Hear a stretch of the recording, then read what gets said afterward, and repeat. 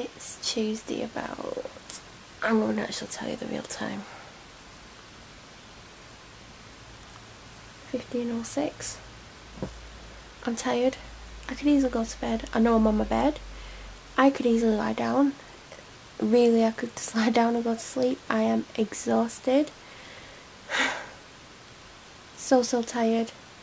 I've only been sat here about 15-20 minutes maximum. I doubt it's even 20 minutes. Just got changed into something comfy. I've got a long sleeves t-shirt on. And these, I absolutely love these. They were like this when I got them. They were like bobbled or bubble-dished. It's like, they're not as soft as they were when I got them, but this is what I've got on. Because I want to be super comfy. I don't know what you can see. You probably see about 10 chins because I'm leaning forward now. I went to work today. I was actually going to film when I left work. I was going to put this on my dash and like talk for a few minutes, and I've totally forgot because I put my bag in the boot and went straight to the shop to pick up some lunch and I dropped some off for my dad and then I came home. Well, I chatted with my dad for a bit and then I came home. I didn't think I was going to go to work today, and I'd made plans. I went to see my doctor yesterday. I don't know if I've filmed since then. I went to see my doctor. We had a really long chat for about 25-30 minutes, and because we've not seen each other for a month, and normally I see my doctor every 2 weeks, but I went away and then she went away and it's been a month, so we had a lot to catch up on, and we always, like, I tell my doctor all sorts of things and we do have some really good chats, and some of the conversations we've had have helped me a lot. Some haven't.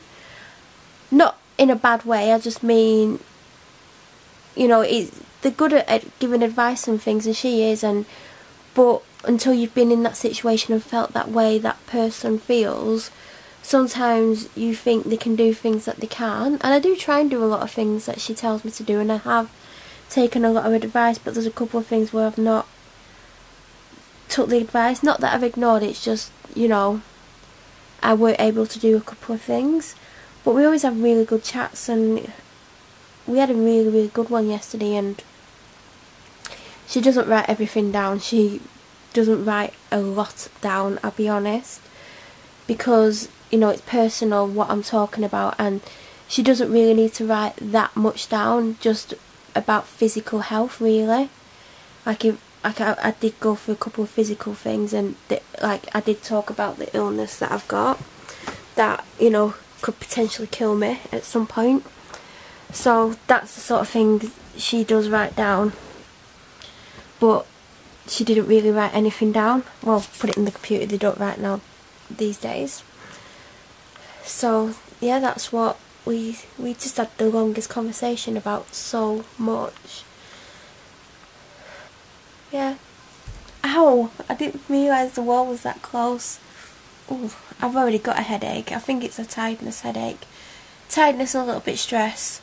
So, I can't remember what I filmed last on here, but obviously I didn't go to work yesterday, and I literally thought they wouldn't have me in today, or Friday, or next week.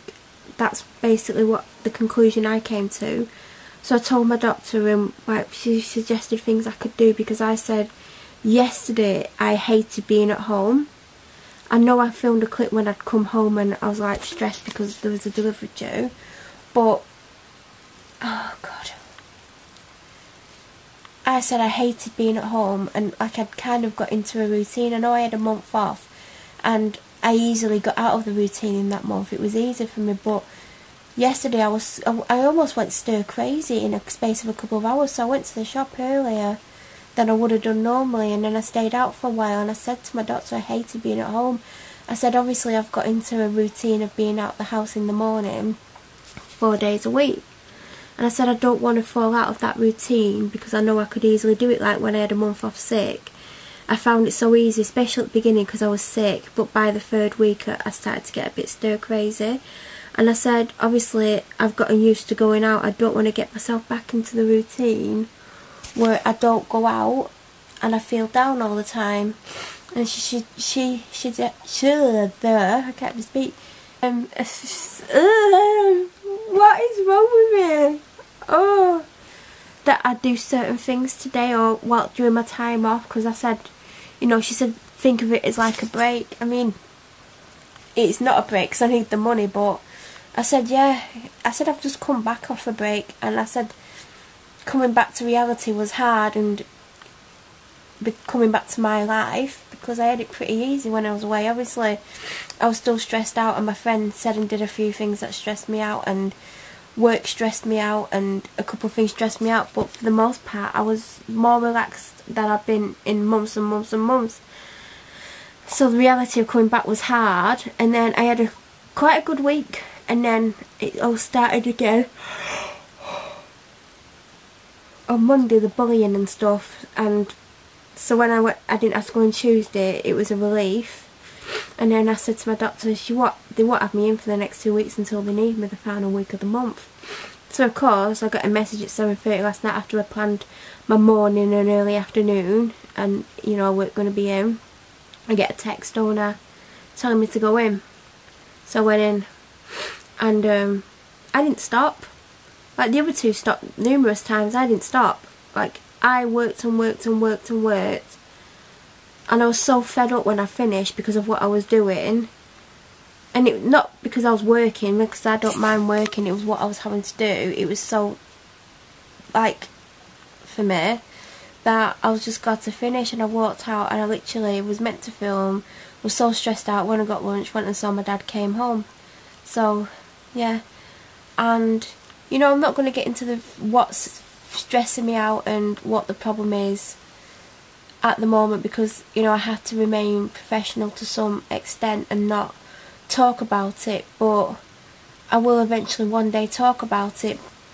But even my doctor's like, you can't keep yourself in this position that's making you feel this way. And I said, I know, and I promised myself I would never do this and be somewhere that's making me feel this way, or where I dread going to this place. I said, I hate that I feel this way, and you know, she obviously wants me to stop being in this position.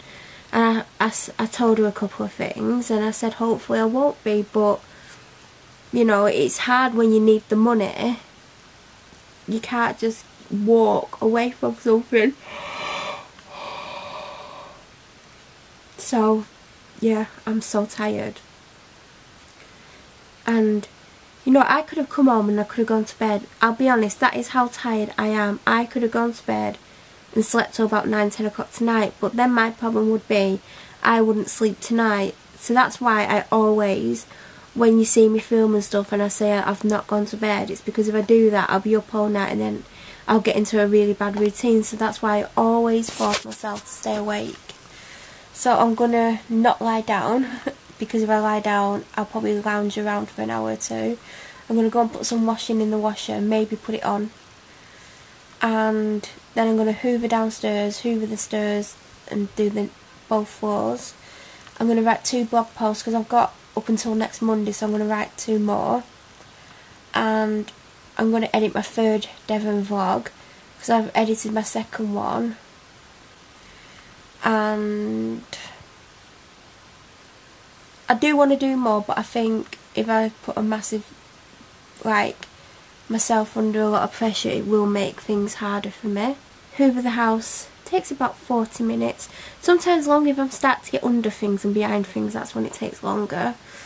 And I'm going to write 2 blog posts. I don't know what about yet. I do have a list somewhere of potential things to write about, and edit a video that probably takes about half an hour to an hour, and schedule some more vlogs because I don't have time to work on trying to sort this out, like getting the clips together. I will do a couple of things. I'm going to make a Degustabox meal as well. I think it's lamb and something, dansack with something. No. But I am tired and I don't work Thursday mornings, which is good. I might get to go and do what I was going to do this morning before I then have to go to work in the afternoon. So I'm looking forward to having my morning to myself, but I'm going to make sure if it's not raining that I get out of the house for a couple of hours, because I just want to not always be in the house. Like, I'm more anxious being in the house at the moment, so like I hate being here now. Like, I don't want to be here. And there's lots of reasons why.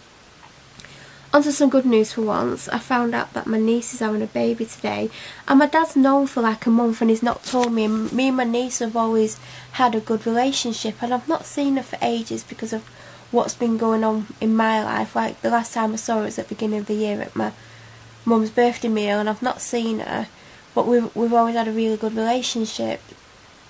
And she's having a baby with someone she's been with 7 years, and he's 3 years younger than her, so he's not very old himself, but he looks after her. I don't want to be horrible or anything, but I do think she can do better, and I hope he stops smoking weed, because, you know, I wouldn't be impressed with that, you know. But hopefully he sorts himself out and stops smoking weed and he grows up, because he is, I think he's not ready for a baby, but obviously she's let it happen. I don't know if it was an accident or planned. I would like to hope it was planned, but at the same time it's difficult because she could do a lot with her life and she hasn't done. So, and now she's like having babies, it's, you know, who knows what she's going to do, if anything. But I always had a really good relationship with my niece. We were so close, like when she was very young, and she worked for me for a while and stuff. So, yeah.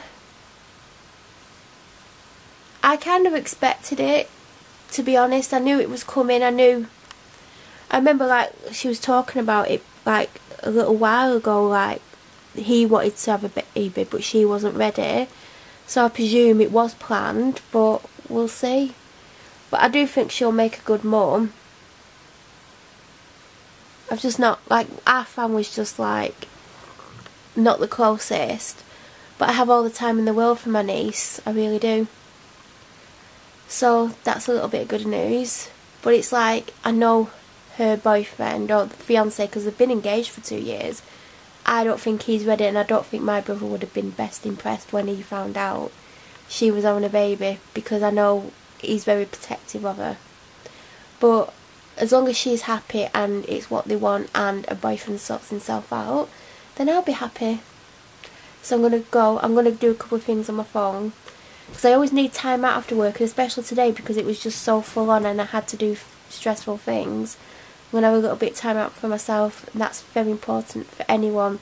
Even if you've only got 10 minutes to have to yourself, you should have time out if you need it. Hi everyone. I need to start saying hi everyone. It feels like ominous. Ominous. It just feels weird. It just feels like, I don't know, weird. I'm going to stop saying it. I need to stop saying hi everyone. Hello. So, you might see the change of scene, I don't know. I'm down the park. I must be crazy. I'm going for a walk. Don't want to go for a walk. Really, to be honest. I don't feel very well and I can't walk very far. Because of my illness, it sets off the pain. I was telling my doctor, she's... Oh my god. How many dogs do you have? 5 dogs. Don't believe they're all your dogs, because they're all very different dogs.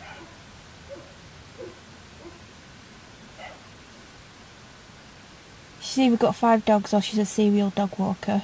I'm going to go for dog walker. You can walk my dog if you want, that'd be a laugh a minute. So I'm down the park minus my dog. Would not bring her down here, she would murder me. I wouldn't be able to keep control of her, she'd pull me over, she's too strong. And there's loads of dogs, and she always wants to get to the other dogs, and I don't want to let her off the lead because she does embarrassing things. Like, if she sees a dog in the distance, she drops down onto her belly. Like, do you know, I can't think of the word, do you know, like, I can't think of it. But she drops down to her belly and then slowly creeps forward. And then when she gets a certain distance, she'll, like, lift herself up and just run at them like crazy. And it's embarrassing, really embarrassing, especially when she drops down onto her belly. There's someone heading this way. I hope it's no one I know. That's the problem. Look at the size difference between these two dogs. That this guy's got like a little tiny one and then a bigger one. That dog's so cute. Oh, my dog would never let me lift her. I don't think I could lift her, to be honest, but she would never do that. That one's like, no, I'm not getting back in. No, absolutely not getting back in. You're going to have to come and pick me up. I love dogs. They just do what they want to do. That one's like, yeah, you're going to have to come and pick me up. Absolutely not going to walk over there. I couldn't bring my dog down here at this time with other dogs. But I bet there's always dogs down here. Actually, I've been down here and there's been no dogs. Once, I'm not even joking, I was walking down the park with someone. Down the park, round the park. And this deer shot across the grass into the trees. I was like, did I just imagine seeing a deer? Because you know, you can't like... To me, I just thought I was like hallucinating. Or that it was a dog that looked like a deer. But it turns out it's a deer.